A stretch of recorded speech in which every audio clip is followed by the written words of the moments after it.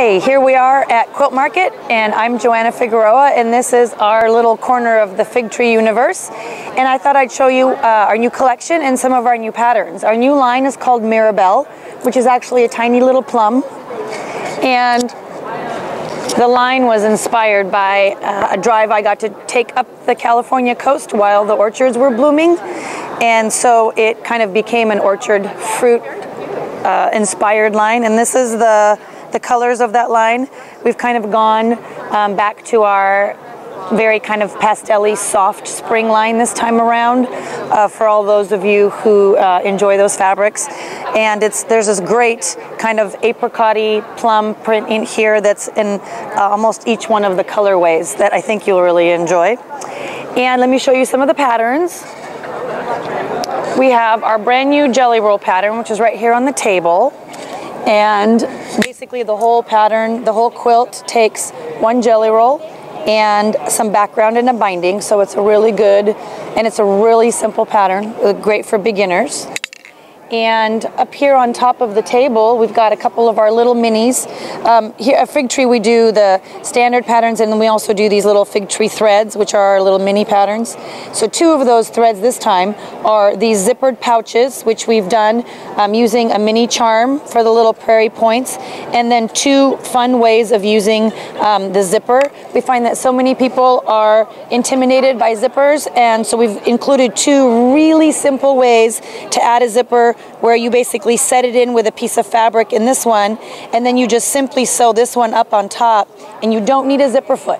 So we've shown you how to do it, assuming you don't have a zipper foot, in case you don't, to show you how easy they are to put in.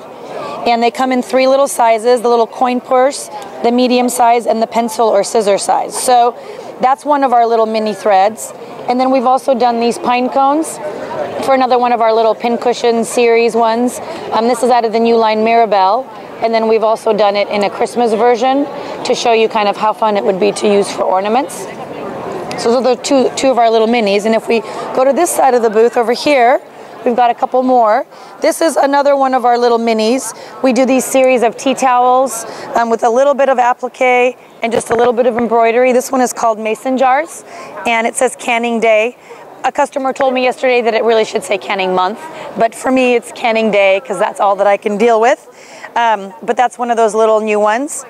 This is a new quilt called Starstruck, and it uses 9 fat quarters or 9 quarter yards for the stars for the smaller version, and then you can also do it in a bigger version.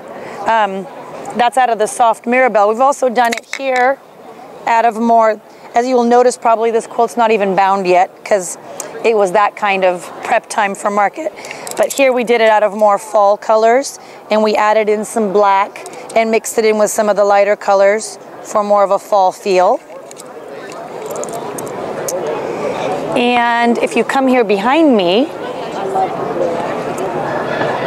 this is our new layer cake and charm pack pattern. It's called Hugs, and it's another one of those great beginner, really simple, you can finish it quickly kind of patterns where you do these snowballs, the half snowballs.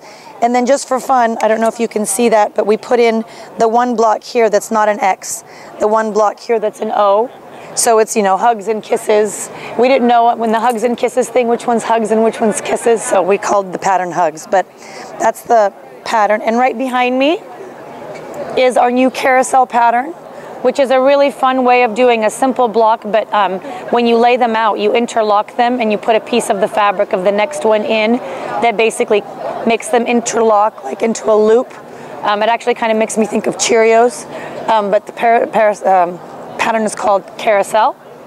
And then we have my current favorite, which is our Canned Pears pattern, which is a pieced pear. There's no applique. It's all done with squares and simple sewing on the diagonal and flipping method.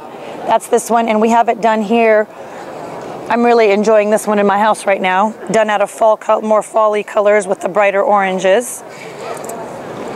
Again, here's the quilt with this fun checkerboard border around the outside. And then we have this pattern called Alfresco. We often like to do a pattern that has some big pieces in it and then just a little bit of applique for fun. So this has basically 4 giant blocks of circles and then just a little bit of added applique with the leaves. So this is the same spools quilt that we showed you over there, the spools quartet, but we chose a bunch of grays and blacks from various moda lines and added it in with our oranges and did a very Halloween-y kind of a version of that pattern, just to show you that there's so many different ways that you could use that.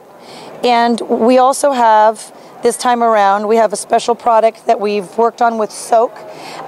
It's fig tree colored nail polish, if you can believe that. And I've got little flowers out of that, and I don't know if that's something that you can see on the camera or not. And then we've also done the Flatter with them, which is their new pressing spray, and it has a really light fig scented, I say flavor, I know it's not a flavor, but scent to it that's really nice for spraying while you're pressing. And it's got one of our designs on the bottle, and it's called Flatter. The Flatter and the nail polish are all available through United Notions. And I think that might be it. Thanks for being here. Bye.